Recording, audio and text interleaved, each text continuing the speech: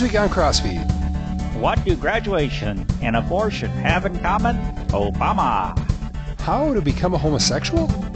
Dipping into the offering plate. Blue collar Jesus. And church offers icy reception.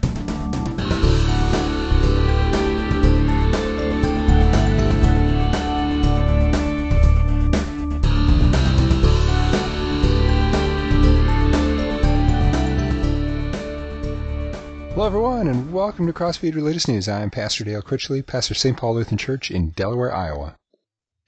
Hey, I'm Pastor Jim Butler out here in beautiful Boston, Massachusetts. Hey, everybody, welcome to another good episode of CrossFeed News. It's good to be with you this week.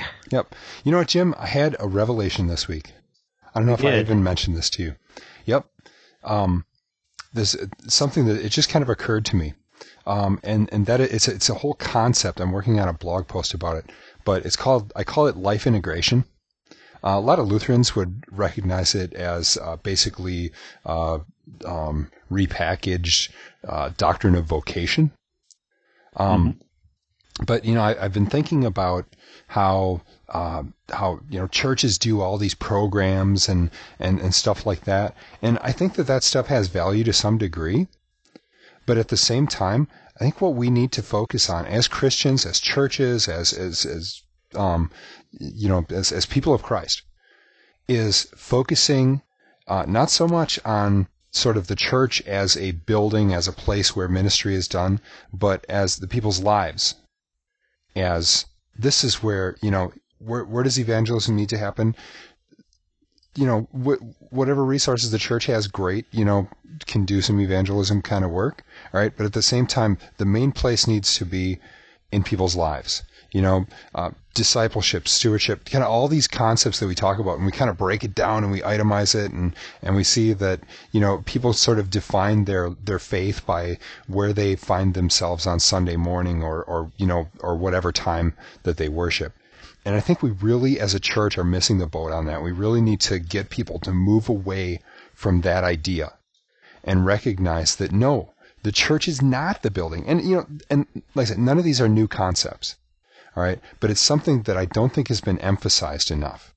And I think that there's just so much sort of misunderstanding. And that's the kind of thing that leads to people who make filling the pews, numbers, their big emphasis and the big priority of the church.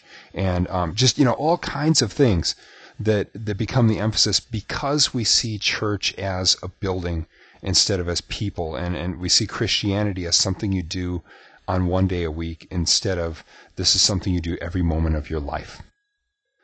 I've talked in terms of holistic stewardship, that the whole life is one of Christ. Yeah. That same kind of thing. So I guess it's just kind of another term for it, but it's really got me thinking. And I found that, different people have approached me with questions about all kinds of different stuff. And I have found that this concept answers 90% of those questions about what should we be doing and how should we be doing it and stuff like that. It's really been kind of amazing because I've been asked some very difficult questions just in the past couple of weeks. And at first I'm sitting there reading this question or listening to this question, and I was going, yeah, I'm going to need some time to think about that one. And then I thought of this and I started to really see the implications. I mean, I came home from lunch one day and my head was just spinning I couldn't concentrate and because there's all these ideas were running around in my head and I had to start jotting things down. But I found that as I was kind of going through this and kind of processing all this, that, oh, wow, this answered so many questions. So it was just really amazing. So I want to kind of throw it out there. And in fact, one of the things that I've done, as people know, a lot of people know I'm on Twitter, and I know some of our viewers are on Twitter. So hi to everybody that's following me. And if you're not following me and you're on Twitter, my Twitter name is CrossFeed News. But I have the Twitter app that I use allows me to do to watch for certain words to come up. And I use Nambu if anyone's interested. And there's a hashtag. It's like a keyword called it's pray for, PRAY, and the number 4. And I've added that to my my sort of watch list. And there's probably I don't know, a couple dozen, maybe a little more posts that come through with that hashtag on any given day. And so what I do is I just sort of watch, and when one of those comes up, I just take a moment and pray for that person or whatever their need is. And I found it's something that's really helped me with my prayer life, because otherwise I get so busy that a lot of times I'm so busy doing ministry, that I don't stop to pray. And this is something where it's like it pops up at you, and it's like, hey, stop and pray. There's somebody in need, And so I do, and I found for me that's really helpful. And so I'll recommend that to if anybody, that if you think that it might help you, it's been really kind of a cool thing for me. So that's my amazing couple of weeks. We've been gone for a couple of weeks, so it's been an amazing couple of weeks for me. Cool. Sounds like it has been an amazing couple of weeks. My life hasn't been so amazing. I just keep things going. But just plugging away, huh? We haven't gotten sued. Haven't gotten sued. Oh, well, that's good. Well, you guys probably don't have a lot of frozen water by you anymore this time of year. Well, no, not this time of year, but during the winter we certainly do. Sure. And where is this taking place? I think it's in Missouri. Because St. Clair County, I'm not sure where that is, although it says the lawyers from St. Louis. Yeah. But Madison record and St. Clair record. And I was having a hard time figuring out where exactly this is, but it must be somewhere close to St. Louis. Yeah, since the person. But anyway, so there's this woman, Bernetta Clayton is her name, and she is a member of New Life in Christ Church. Apparently not a Lutheran church or any kind of church. No, it's not a denomination. I love the name, New Life in Christ. That's a great name. Mm-hmm. Good baptismal name, but that's probably not how they see it. No, probably not. But if I was going to, start a church brand new and plant a church, that would probably be the name. I would pick something like New Life or New Beginnings or something like that. Mm-hmm. But anyway, so they had some shrubs apparently, and water ran off the shrubbery into the sidewalk. They didn't salt it or anything. And apparently on her way to church, she slipped, she fell, suffered bruises, contusions, abrasions to her body, suffered from hyperextended fingers to her right hand, and wrenched, strained, and sprained her right knee, and suffered a tear of the meniscus of the right knee, is going to have some surgery, and going to endure pain on work, labor, hurt her ability to enjoy life, and so she's suing the church for $50,000 and anything else the court thinks is fair. Okay, now this is why God created insurance companies. Yeah. At the same time, I don't know. I mean, I understand the whole concept of negligence and all that kind of stuff. And on the one hand, they're just going to see it as, well, this is just an insurance thing. A lot of people in America have this idea that I'm not suing you, I'm suing your insurance company, but that's why insurance rates are so high, Right. Of course, I don't know. I mean, maybe she can't afford the surgery. Maybe this is, I don't know. There's so many things, again, that you don't know. Right. And this is from a legal website. It's basically just a report on the legal proceedings. There's no interview or anything like that to kind of get more information on it. And at my first church, we had a situation. A young girl fell from a geodesic dome and just landed wrong and broke her leg. I mean, it was just such, kids fell from a thing, kids climbed on it, kids fell from it. My son climbed it and jumped off, and he was fine. But, she just landed wrong. And this poor family had gone through 2 or 3 other things. So we said, well, tell you what, we won't charge you tuition for the rest of the year because, we know her father had been in a car accident, and it's a lot of different things were going on, and bills were mounting, and so we decided to do him a favor. And I got a letter from this lawyer. We got a letter from this lawyer saying that they were going to sue our school because, And I remember writing her back a letter saying, I really wish you wouldn't do this. The family back saying, we really tried to help you out here. We went out of our way, arranging rides for your kid and doing all kinds of other stuff. I don't really appreciate being sued. And but we got a letter back from them saying they dropped it. But what it was, some of their friends going, looking not at really at that that situation, but all the other medical bills they had, mostly from her husband and his car accident and everything, the loss of income, and saying it was that attitude of, well, through the church, their insurance company will settle with you and you'll get X number of dollars out of this. Mm-hmm. Of course, 1/3 of it would go to the lawyer too. Right. Here, this, what this reminds me of? I once heard that the number one most commonly stolen book from libraries is the Bible. And I thought, how stupid is that? I mean, they're giving them away everywhere. You want a Bible? Contact the Gideons. They'll give you one. Go to your local church. You come to our church. We don't have a budget for that. But if you come to our church and say, I don't have a Bible, I need one, I'll give you one of the church's Bibles, and nobody's going to complain about having to buy an extra Bible. All right? I mean, we want people to have them. All right? Well, the same thing here, that what this is trying to take something that people are willing to give you. Now, I don't know the specific, situation with the church. I don't know whether she went and approached the church first.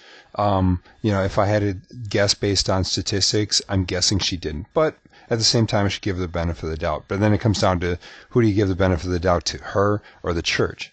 Because I'm thinking that, if she fell in that, I'm thinking that pastor needs to stand up and say, look, she's incurred these, she's going to need surgery and stuff like that.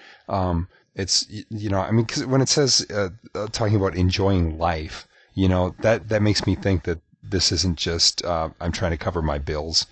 But, if you said, look, this person needs this money, they're, we feel bad about this happening. Let's, everybody pitch in and, see if we can cover costs. And while we're at it, let's, set up a schedule to, everybody take dinner to the family, each night, so that, because she can't, if she's laid up, if she's the primary cook in the family, maybe not, but, certainly the husband's going to be, busy, assuming she's married. But, obviously they're going to need a little extra help, right? If she's laid up. So let's everybody in the congregation pitch in and help out, life integration. But it goes back. But on the other hand, if it's medical bills and stuff that she needs to take care of, there's a good chance that the church's liability insurance would do that anyway. Because something like this, I think I don't think there's too much question of liability. You had an IC patch, you didn't salt it, you didn't sand it, you're liable. Mm-hmm. I mean, I think that they'd probably accept liability. But what really gets me, though, of course, is that she's a member of the church. Yeah. That's what really gets me. Is she's a member of the congregation and she's suing the church where she's a member. That's what I just like. What kind of member? I'm glad I don't have members like that in my church. Yeah. Yeah, this isn't just like their kid goes to the school or something like that. She's a member of the congregation. She's going to, the cost of the lawsuit is going to come out of her offering dollars. I mean, I and the other thing that scares me about this is that a lot of churches are almost paralyzed by the thought of liability and stuff like that. There's a church up here, and they had kids. They had this big parking lot, and kids would skateboard there. And they would keep trying to chase the kids off because we're afraid of liability. And I'm like, you've got kids coming close to your bill. Why don't you go out and engage them? Yeah. Talk to them. Yeah. Not sit there and say, you come on our property, we're going to get sued. I mean, But I know churches that and they don't want, and I know churches don't want any outside groups to come in because they're afraid somebody getting hurt and they're going to be liable for it. Did I ever tell you the story about the winter storm that we had right before Christmas? I'm trying to remember if I told that story on here. I don't remember. We got hammered with snow. I mean, it's just horrible. All the roads were closed everywhere. It was like, it was like the 22nd or 23rd of December. It was 3:00 in the morning. I was up. I was still awake. Hadn't gotten to bed yet because it was just such a busy time. I was up late working on stuff, and the phone rings, and it's somebody from the community who says, "Hey, there's a family in a car down at there's a truck stop not a couple blocks away from here," and they said, "Is there, they're stranded there, and they need a place to stay. Do you think that you could open up the church to them or something like that?" Now, okay, on the one hand, it was 3:00 in the morning. I wasn't thinking real clearly and stuff. At the same time, my first thought was, if I let them stay there, what's going to happen? Is something going to happen? We're going to be liable? Is something going to get stolen? It's like, because I know who these people were. And I thought about it, and this person that called me, who's not a member of the congregation, noticed the pause, and she goes, "You are a church," and it was sort of like, yeah, I'll see what I can do. Yeah, definitely, but to this day, I'm embarrassed that I even paused to think about it, and you didn't think about it. It was 3 a.m. You weren't thinking clearly. You're just trying to think, period. Okay. I'll make the excuses for them. But no, seriously, the first thing I thought of was insurance, and it's embarrassing and it's ridiculous, all right? Because I shouldn't have thought that way. I should have thought there's people in need, and you know what? If something gets stolen, if something gets broken, whatever, you know what? We were helping people out, and as long as the church doesn't get burned down, whatever, mm-hmm. These people are stranded. Well, so I called the sheriff. And they went down, they got to the family and said, "Hey, there's a church a couple blocks away. If you want to spend the night there, you can." And they declined the offer. And okay, you want to spend the night in your car, go for it. But, we did offer. And when the sheriff called me back and said, no, they're not interested. I said, well, let them know if they need some breakfast in the morning or something, just let us know and we'll do whatever we can to help them out. And, so, they didn't take us up on our offer, but it was that whole thing that like, oh, insurance. You know what? Churches cannot be run by insurance. I was told at seminary, I might have mentioned this on the show. I might have told that story when Joe was here, because I seem like I told it. Well, anyway. Okay, go ahead. Joe, also known as Fake Jim.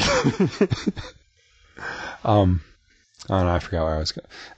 I don't know. I know. I was told at the seminary that that don't let little kids hug you. Because then, it could be misconstrued or something like that. If a little kid runs up to me and wants to give me a hug, I'm going to hug him back. All right? Just because they see you as God's representative, they love God, and so they want to give you a hug. It's like pass it on. And then, well, the key there, though, no, okay, that's just do it always in public and never be alone any place with somebody else's kid or some sure. Other right or any female or something like that. There's common sense stuff just because of other things, and believe me, I live in Massachusetts. I know. On the other hand, you know what they really should have done for this woman? They should have just let her take money right out of the offering plate. There you go. Ooh, that was a good one. I am the king of the segues. Let us just be honest, man. I am the segue master over here. Jim is thinking tonight. You can tell it's not 3 a.m. Of course, you can tell it's not 3 a.m. by looking behind me, and you can see that the sun's not down yet. But actually, he's on vacation in Alaska. It really is like 11 o'clock out there right now. So, Dale moved. He's really not in Iowa anymore. That's why we talked about this terrible snowstorm. They don't get those in Iowa. Iowa, Florida. See, they both end with they're kind of really the same thing. Alabama, Georgia. Yeah. So, the same. By the end of the show, it'll be dark, though. Watch that. Oh. That's cool. So, anyhow, this is in Texas. And, what is this? It's Argyle, Cross Texas. Timbers Community Church. Yep. And, the pastor there, Toby Slough, I guess how you'd say his last name, Sloughh. So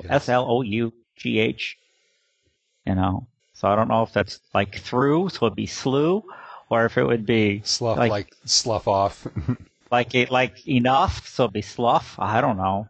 But anyway, you ever see that poem that all the words end with OUGH and you pronounce it differently in every single line?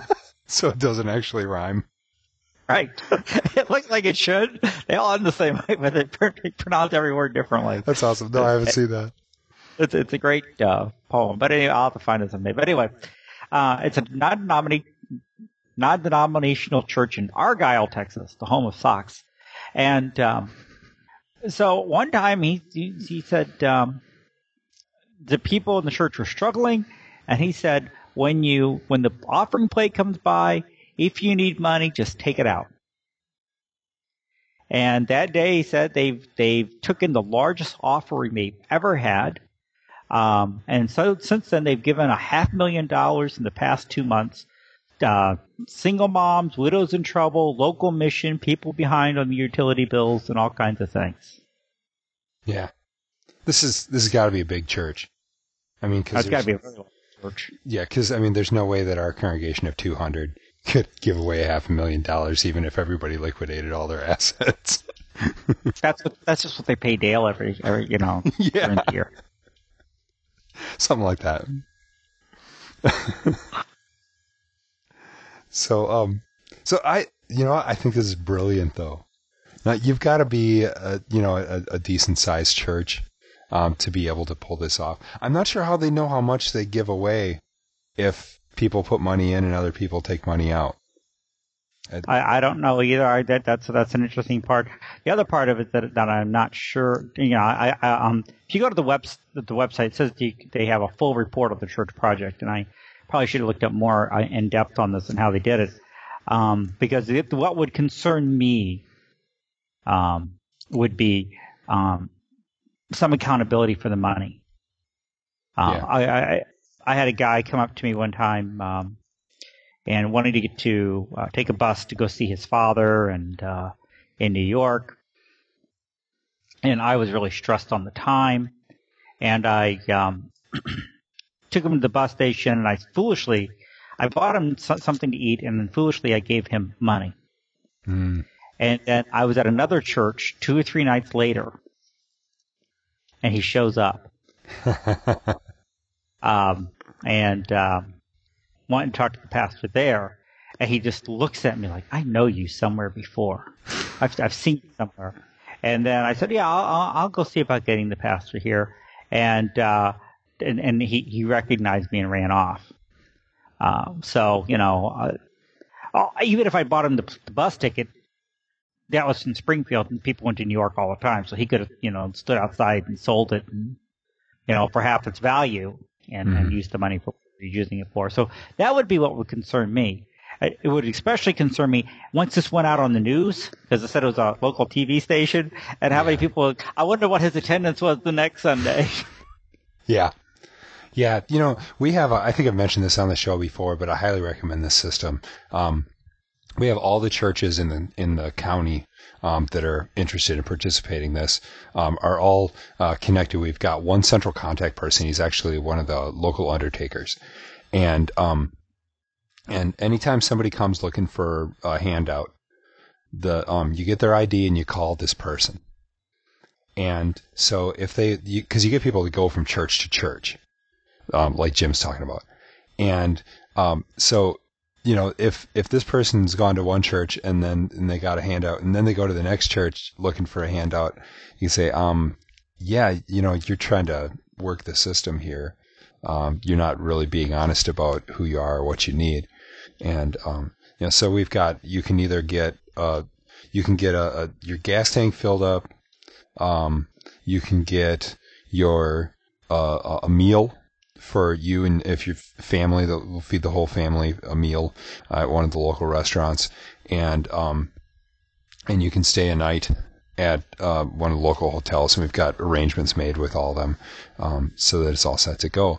And it prevents people from abusing the system. If anybody's local, this is for people that are passing through. If anybody's local, we have charity organizations in place that work with Department of Human Services and stuff like that that are able to provide. We've got, in fact, I'm on the board of directors for our local food bank, and we give out a lot of food. But we also have a tremendous community. I mean, our food bank is so full right now that you can barely get into it. And we've been giving out a record amount of food with the economic downturn in the country. And also we've got a organization that takes care of things like toiletries and paper products and the kind of things that you need on a daily basis, but you don't normally get at a food bank. And so, and they also have like clothes and things like that too. So, even in our small community, we've got stuff like that in place. And so I recommend, getting stuff like that in place. And so that way when people do have needs, you can have some kind of accountability. Because, I had a guy come through one time. He wanted a ride to Dubuque because he had a hospital appointment. And it was Sunday afternoon. I went, "You've got a doctor appointment on a Sunday afternoon?" I said, "Which hospital?" He says, "The Catholic one." All right. There is a Catholic hospital in Dubuque, but nobody calls it that. And so I was like, something was kind of fishy, so I took his ID and normally I call this undertaker guy, I called the police and said, "Do you, what can you tell me about this guy? Anything?" And they said, "Oh yeah, he was just at the hospital in Manchester, which is the closest city, and he was faking some kind of ailment trying to get the doctor to prescribe some drugs." And so like, "Oh, that's why he's trying to get to the next hospital." And so they said, I was like, "Well, I really am not comfortable getting into the car with this guy and driving him anywhere." And my wife's going, "You're not going anywhere with this guy," And so they said, "Tell you what, tell him if he wants a ride, sheriff will give him a ride in the squad to the county line and drop him off there." And so I came back to him. I said, "Here's what I can offer you. I can offer you a ride to the county line. It'll get you about halfway there at least, and you can probably hitch a ride with somebody else or something like that at that point." And and like, "In a squad?" I said, "Yeah, but they'll get you there." He goes, "I think I'll try my luck down at the truck stop." All right.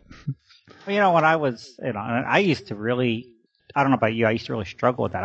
I was just, I was a soft touch. I would fall for any sob story that was out there.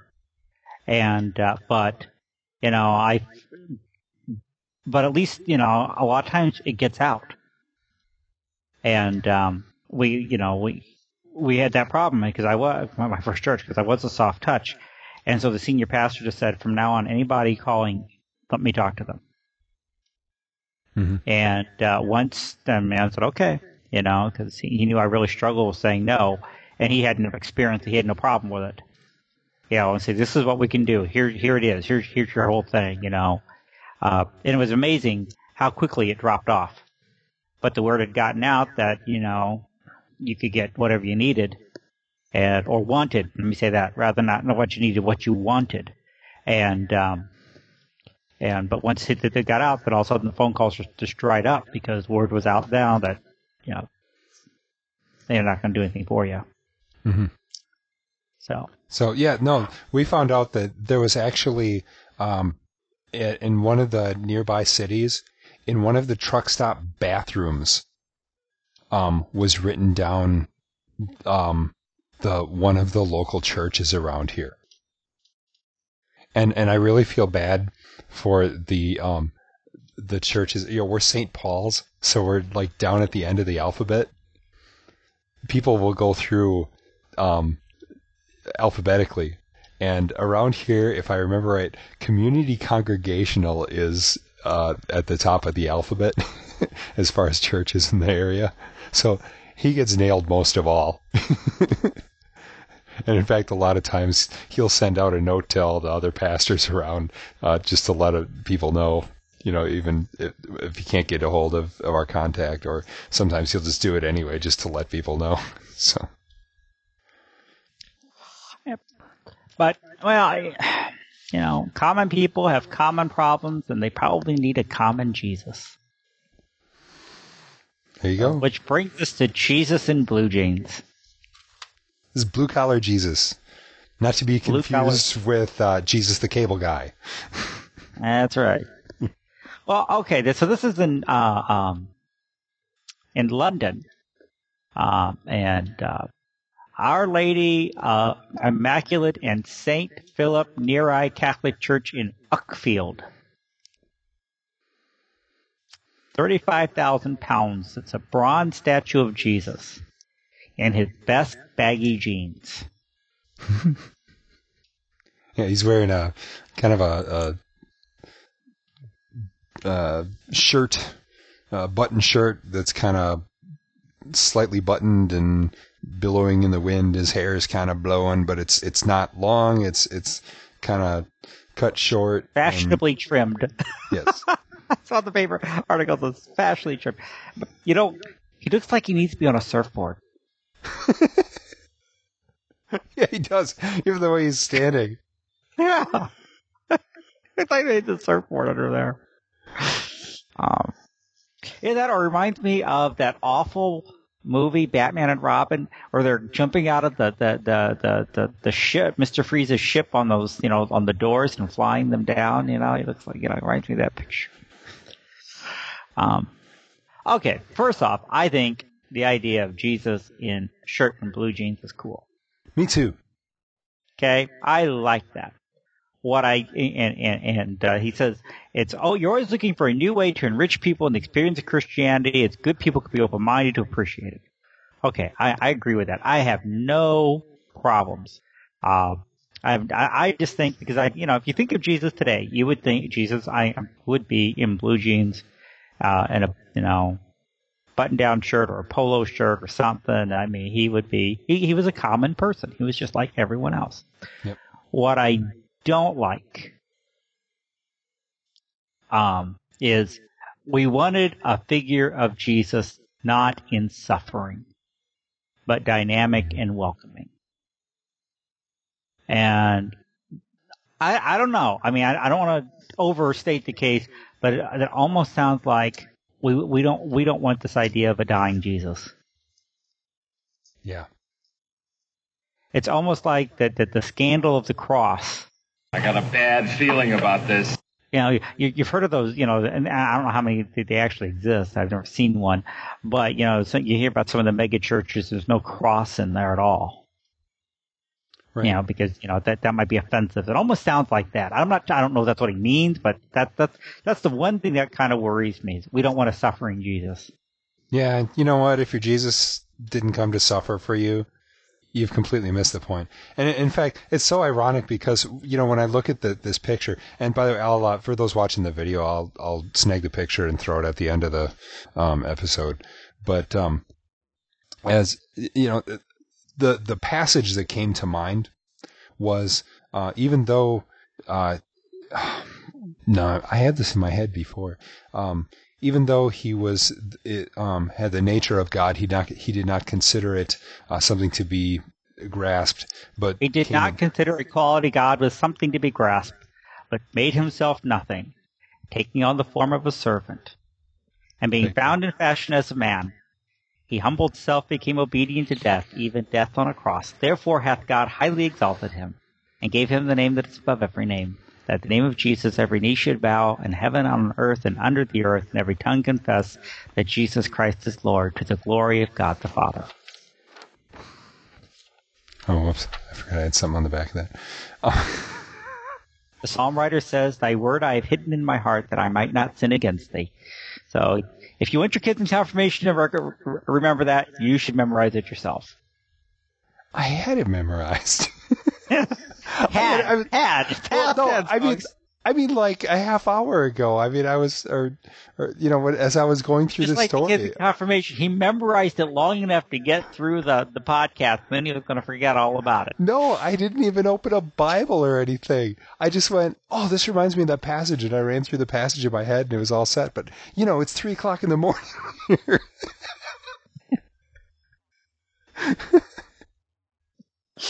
It's 3 a.m. You know you're a podcast pastor. Sorry about this. I know it's a bit silly. But anyway, that's the passage, that sprang to mind, because he's, as he's dressed like this, he's in the form of a servant, right? Mm-hmm. But what is the ultimate servanthood? Is giving up your life for someone, and that's what he did. That's how he lived out his servanthood, And I've seen churches that sort of de-emphasize the cross, but they emphasize the washing feet, right?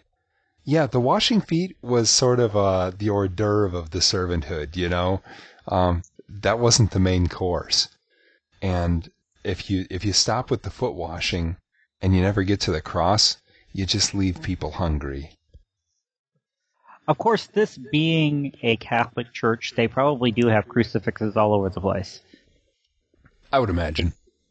This is outside. This isn't, over the altar or anything. I imagine you got inside the church and saw the cross, and over the altar there would be a crucifix. So I don't think it's, totally the idea of we're rejecting a suffering Savior. I think maybe the idea is this, we want to, it could be, this depiction of Jesus. Especially as the people come into the church, we want to be welcoming and dynamic, which, okay, I could understand that. Mm-hmm. Yeah. Again, it's a pretty short article, and, we don't have it's the problem with anytime you are the sort of, blogging kind of thing. You look at an article and all you have is the information that's in front of you. And, you always have to kind of look at both sides of it and give them the benefit of the doubt. I like his. I like the artist. I like his thing. It says the sculpture is simple, direct. I hope it sums up the feeling that Christ is always with us and we are not to be afraid.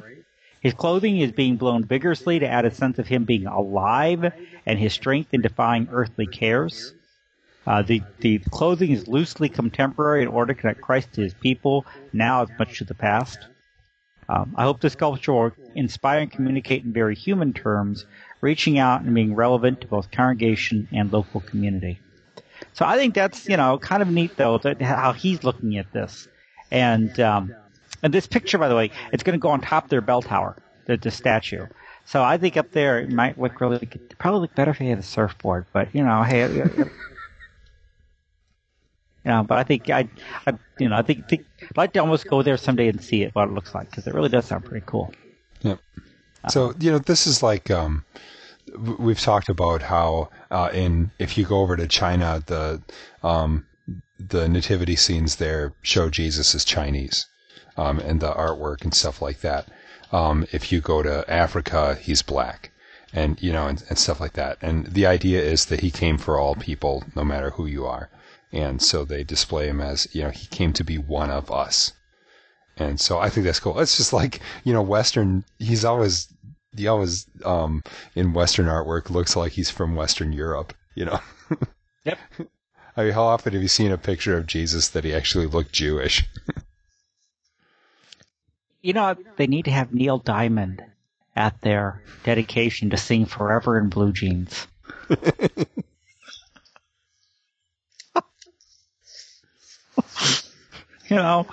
That would be ecumenical. A good Jewish guy dedicating that forever in blue. And afterwards, he could, sing "Sweet Caroline" for all the Red Sox fans that are out there. Okay, moving on from that, the next two both deal with schools. I don't know, since we talked about a Catholic church, should we talk about the Catholic University? Sure. So, let's move over to that'd be good. We'll move over to the Catholic University. Now, I have a 2-year-old nephew, named Jaden. And, to his credit, we were watching television, down at my dad's before my dad's death, and the president comes on, and he sees the president, and he goes, "Oh, Baba." So, he knows the president. Oh, Baba. So, I don't know if he saw his buddy Oh Baba at the at Notre Dame or not. Of course, this was very, very controversial among many Catholics that President Obama had been invited to give the graduation address at Notre Dame because he's got a real basic difference with them in the area of abortion. Mm-hmm. Now, I don't know. Okay, I does an invitation to the president and giving an honorary doctorate, which is generally pretty standard that you do that, does that mean then that you necessarily agree with everything the speaker is going to say? Probably not. Although, I do have to say with this honorary doctorate thing, I know that it's sort of standard, but not always. And in fact, what was it, the week before he was at Arizona, and they didn't give him an honorary doctorate because they said, it's a little early for that. You haven't. Let's see what you actually accomplished first. Yeah, which I just thought was being okay. He's the president of the United States. You just always, that's just standard. I mean, the flip side of that, by the way, is then. But going there and accepting the degree from that institution, does that say I necessarily agree with everything this institution says and stands for? The man who received the most, I think he's in Guinness for the most honorary degrees, it used to be the president of Notre Dame, Theodore Hesburgh. And I remember seeing a picture of him one time with all these, doctor's hoods from all these universities where he'd given the commencement address. I mean, does that say that he agreed with all the positions taken by all the universities and colleges where he spoke? But anyway, so President Obama, to his credit again, I think really, I disagree with him in a lot of areas. To his credit, he dealt with the abortion issue. And I thought he tried to finesse it a little bit. Yeah, but okay, before we even get into how he addressed the issue, here's my question. This was a commencement speech. All right? Is a commencement speech the place for addressing a political issue? Because I thought, generally you go and you talk about, sort of giving advice for, how to live your life. And I guess it's sort of like that. But I just thought, there are a million different things that he could have talked about. And it just seemed kind of odd that he was going to bring up this, this really heated topic in a place that is specifically dedicated to one side of that. Right. Well, I think though that again, because if I think a lot of the questions hadn't come up, and a lot of the debate, a lot of people saying you should, they should withdraw the invitation, or the students who said I'm not going to attend commencement. They allowed students, not to attend commencement. There's like, I think 25 of them or so. Some of them said, I'm not going to attend the commencement because of this. Because of that, I think him bringing it up was proper. As you wish. I suppose, in that sense, since there were people that interrupted his speech a few times with shouts, abortion is murder, stop killing our children. Yeah, I think so. I think had some of the discussion that come up because I remember, the week before when he did speak at Arizona State, they talked about that idea that you hadn't really accomplished anything. Let's find out first. He mentioned that. I can't remember. But he referred to that, to the fact that they had said that. So I think to deal with some of the discussion that had brought up, personally, I thought it would look a little weird the other way. To have all this discussion, the controversy surrounding him showing up, and then not say anything about it. Yeah, fair enough, I guess. I think some people, look at it kind of like, is this guy sitting there with his head in the sand? But I know President Bush, when he, spoke at some colleges and stuff, and people, protested that because of what was going on in the Iraq War. He wasn't afraid to talk about what was happening in the Iraq War and what he supported and stuff. So, but anyway, go ahead. Okay, so the way what he said is, he emphasized the importance of common ground. As opponents of abortion rights protest his appearance and honorary degree. He said he called for greater understanding on all sides, open hearts, open minds, fair-minded words.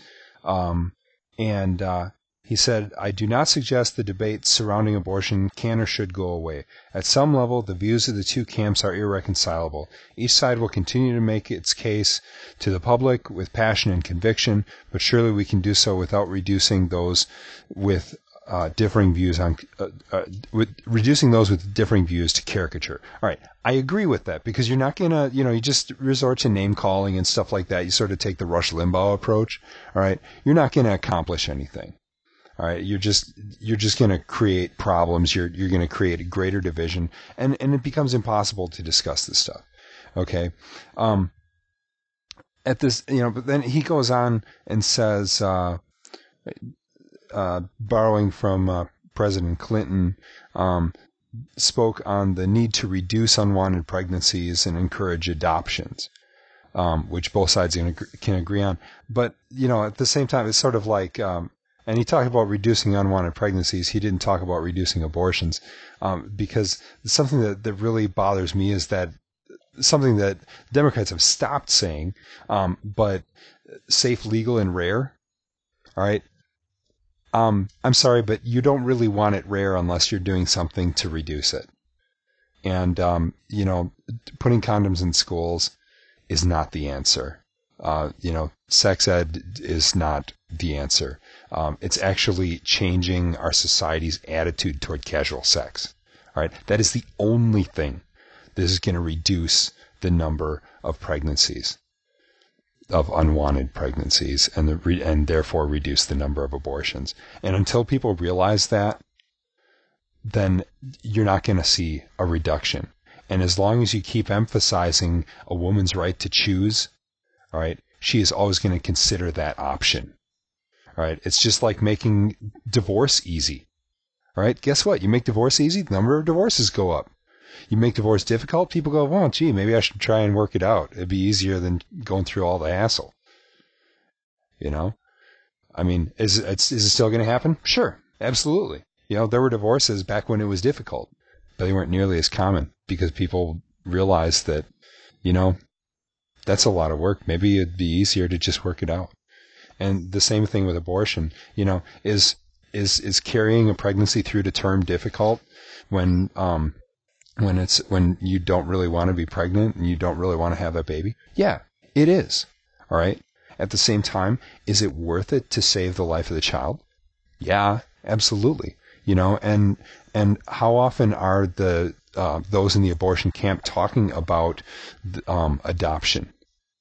All right. I'm sorry, but you don't hear it. And so, I mean, that's my indictment of the abortion camp. Like, let me hear you say, and frankly, I wouldn't be as upset about the whole abortion thing. I still consider it murder, okay? I mean, flat out, I do. But at the same time, if they would say adoption first, abortion as a last resort, and that was their cry, I'd say, well, you know what? Now we can talk. But until that time, otherwise it's more, I want privileges without responsibility. I want to do what I want and not have any consequences. Well, I'm sorry. I can't agree with that. I'm going to make somebody else die, okay, so that I can have a nice night. We're in trouble. And so, they talk about these guys screaming out abortion is murder and stop killing our children. Okay, you know what? If I'm going to sit down and actually talk with somebody about it, we'll agree on some, I've stopped saying abortion mills. Okay, I'll say abortion facilities. Okay, fine. I'm not going to call it an abortion clinic, though. Because a clinic is where you go for healing. All right, and when you go in for an abortion, that's not, 99 times out of 100, you're not going there for healing. All right, you go in there and somebody's going to die. And so you have, you've probably heard the slogan, one wounded, one dead. All right. And in most cases, healing, it would be better off for the woman's health to carry that pregnancy through to term. And if necessary, give up the child for adoption. So, sorry, ranting. And you did such a nice job of it. I can't find the quote I was looking for, but anyway, I talked about, not demonizing each other. I get this woman, I'm an Obama supporter, and these Christians, these pro-life people, the only time they care about it's in the womb. Once it's out of the womb, they don't care. Yeah, and that's why Christians run adoption agencies and with the World Vision's the largest the largest relief organization in the world. Yeah. It's so it's just one of those things. I mean, okay, now come on. If you're going to believe this, then if you're gonna, wow, why not? If you're gonna get mad at us, mad at people for disagreeing with him or whatever, then don't do that. Listen to what he's saying. Let's try to not demonize it. It was, I mean, I was probably one of the few people who really appreciated, President Clinton when he talked about staying away from the politics of personal destruction. Only, of course, to watch them completely smear people, but but that happens on both sides, and it's sad when that kind of stuff happens. Mm-hmm. Yeah, I do that because you're never going to get anywhere then. It's you can go around. I've seen bumper stickers, stuff like that. Oh, we talked about the bus sign thing. All right, a fool says in his heart there is no God. And I actually turned that into a newsletter article about the bus signs. At our church, I talked about what do you want on your bus if you had money to spend on a bus, or for that matter, what message is your life sending? Okay, and what it comes down to is, while I may agree with the statement, a fool says in his heart there is no God, I can't really argue with it because it's the Word of God that says it. At the same time, that was directed to God's people. That was not a message sent to atheists. All right. Because you're just going to offend people. They're going to turn off, So, I mean, I do think we need to listen to one another and treat each other respectfully. I think it's very, very important that we do that. Mm-hmm. But I think it's also important that I've got to laugh. Ultimately, at some level, the two sides are irreconcilable. At some level? Yeah, I would say, at some level. I thought that's a very, artful way of putting it. The basic premise? Yeah. Yeah, I think it goes more than just at some level. But ultimately the other fact is that they are irreconcilable. One either is going to lead to a culture of life, or the other will lead to a culture of death. Mm-hmm. And that's what it comes down to. It's either going to be a culture of really trying to respect life in all of its forms, or it's going to be a culture of utilitarianism. In which case, we're going to go the same way they've already gone in the Netherlands at old age, of saying, you no longer contribute, you no longer matter. Yeah, it's like Logan's Run. You know, you just watch Farrah Fawcett. Okay, from there we're going to go to a different school, and this one's a public school out in California, out around the I guess it's around the San Diego area because this is out of the Mercury San Diego Mercury. Castro Valley schools, and I don't know. This is one I have a trouble even commenting on. I'd like to know more. But anyway, apparently there is a lesbian pastor, Pastor Arlene Naring of the Eden Church of Hayward. I don't even know what Eden Church. I don't know if it's a congregational church. I don't know if it's a gay-friendly church. I don't know anything about it. But anyway, she spoke during the Days of Diversity program. Yep. And some parents became upset after an anonymous email was sent claiming that she gave step-by-step instructions on how to become gay and transsexual, and she denies those claims. Okay, all right. Number one, this is an anonymous email. Number two, I have never in my life met a homosexual, and I've met many of them, okay? I hung around with a lot of them in college, okay? And I have never met one that talked about becoming one. Most of them believe that you're born that way, right, or that you become one as a result of your upbringing, possibly as it's the whole nature versus nurture debate isn't closed yet, but most of them think it's genetic, which it may or may not be, but it's like this is an anonymous email, right? Right. I mean, yeah. I read that sentence. I said it. He gave instructions. I mean, did she encourage experimentation? I don't know. 31 parents have sued. Based on an anonymous email. Okay, I think the school district. I don't know why the school district simply can't say, "Here's a transcription of what she said." Well, they might not have it. I don't know if it was recorded, but but she's got to have some sort of notes or something that can state that surely there was a teacher or two there who could say this is what she said.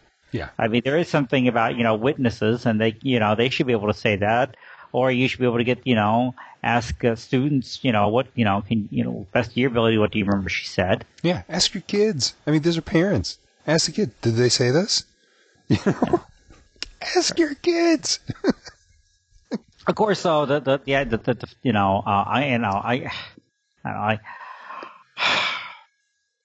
mean, I struggle with the whole idea of, there is a movement in the country. It's gone the idea of being tolerant of homosexuality to be an acceptance of homosexuality. And even seeing it as superior.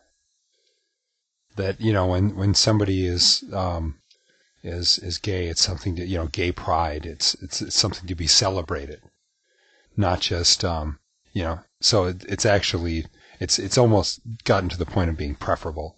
All right. That's not what tolerance is. Okay. Tolerance is, I disagree with you, but I'm not going to, attack you for it. Right. But I respect you. Yeah. Right. I disagree with you, but I respect you. And it's but that's, a whole nother, but yeah, I just, really, struggle with where we're going. I can't remember where I brought this up the other day in a group, and one of the pastors, he's actually from New Hampshire, and he was just kind of shocked, and I said, don't you realize in Massachusetts, every school has a gay-straight alliance? They, last year it was, they had a movie night at my son's school, and so he decided to go. Well, he didn't realize it was being sponsored by the Gay Straight Alliance. The first movie was something about Matthew Shepard, the gay guy out in Colorado. Second movie was Brokeback Mountain, which is rated R, and I got a bunch of freshmen in there. I mean, that's 17 and over. And but once you got there, they locked the doors. You weren't allowed to leave again. Well, the reason being though, they just didn't want the kids running in and out. Yeah, I suppose. So if you came, you had to stay the whole night. That was part of it. I mean, they didn't want, kids coming, parents dropping the kids off there for the movie night, and then the kids just take off and. Okay. Yeah, that makes sense. Get drunk on the parking lot. I mean, that's, that was. Don't most schools have panic bars though? I mean, for fires. Yeah, but there's teachers there who are, Oh, okay. All right. That way. That type of thing. So,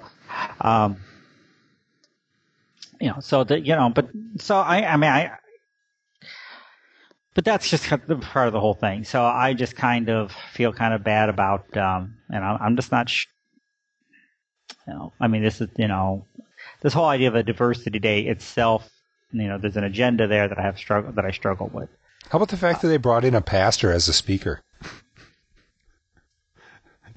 I'm just, kind of wondering if, what if they wanted, what if the group's Christian alliance or something like that wanted to bring in a conservative Christian pastor? Would that be allowed? Yeah, I was gonna say this is a white straight guy who idea of diversity is no, I don't think that would go too far. Diversity has its limits, So.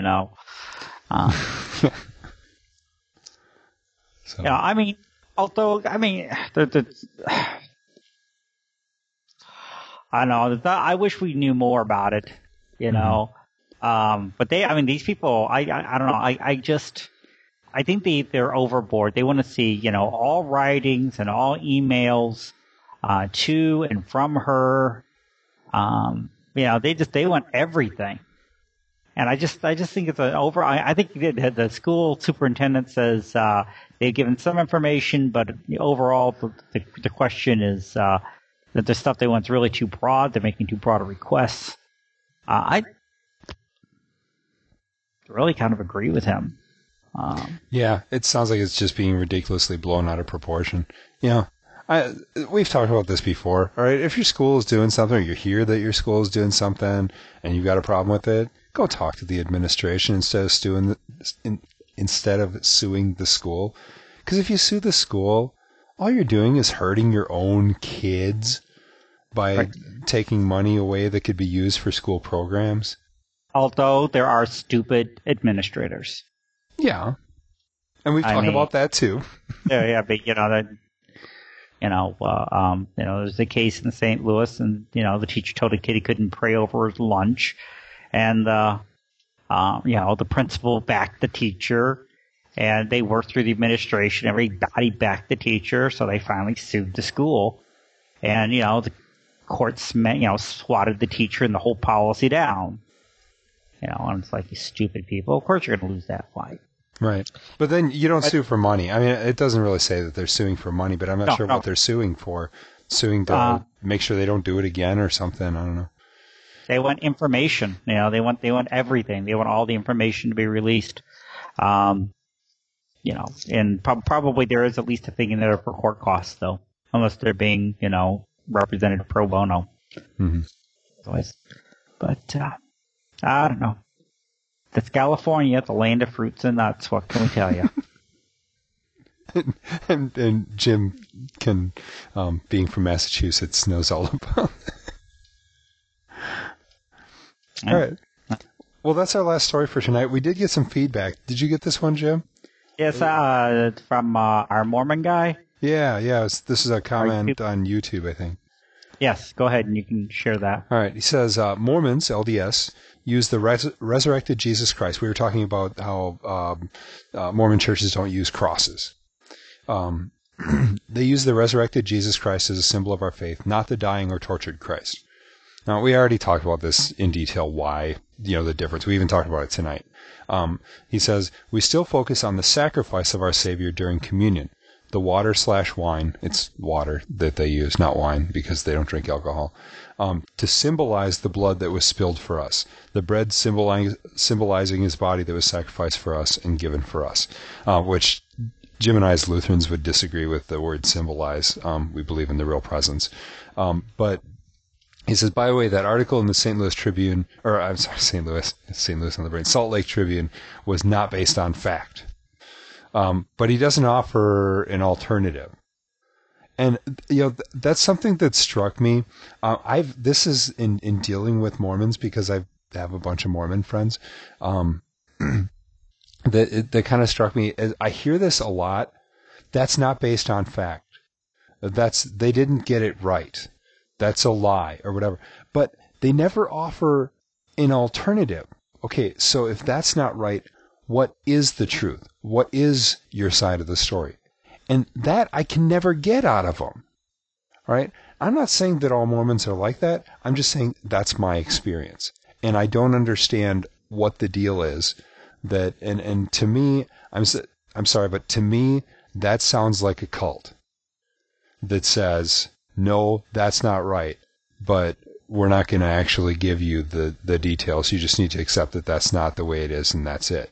All right. That article was about a book where a guy had done years and years of research. So without an alternative with an equal amount of scholarship, I've got to go with the guy that did all the research, not just a commenter on YouTube. So, sorry. Yeah. By the way, he's got all these gay friends, all these Mormon friends. I think I'm his only Lutheran friend. I've got lots of Lutheran friends. They're all members of my church, or else they're Missouri Synod pastors. Oh, nerds! All right. Hey, everybody. Have a good weekend. Today is the Festival of Ascension. We hope you had a joyous Ascension. We held an Ascension service at our church. We just had a handful, but the people who were there said that, they were very thankful that we had it. But probably the hidden festival of the church, Ascension, but it's a very powerful day for us to celebrate. No, it's not the hidden festival of the church. The hidden festival of the church is the Annunciation. A lot of churches have Ascension services, but the Annunciation, which is really the celebration of Jesus' conception, which is really, as far as I'm concerned, a bigger deal than his birth, if we believe that life begins at conception. And yet we celebrate Christmas, but see, the problem is the Annunciation falls in the middle of Lent. And churches are already busy. They already have extra services and stuff like that. So the Annunciation kind of falls by the wayside. So, it's in March. So if it ever falls out a Wednesday night in Lent when you have service, did you celebrate Annunciation? I think this year it did. I always make a point of mentioning it somehow. We put Lutherans for Life had a bulletin insert that we used this year for the Sunday that was closest to it, and I made a point of stopping to talk about it for a few minutes after the service.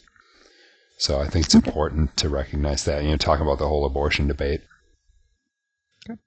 God bless you and watch over you, everybody. Yep. Good night, everybody. Oh, get a hold of us. We are thankful for that comment, even though we kind of disagree with some of the stuff he said. But we want to hear from you. And so before we leave, just a reminder that you can go to our website, crossfeednews.com, post other stories, and get a hold of us there. Or you can just send us an email to podcast@crossfeednews.com. So with that, good night, everybody, and God bless.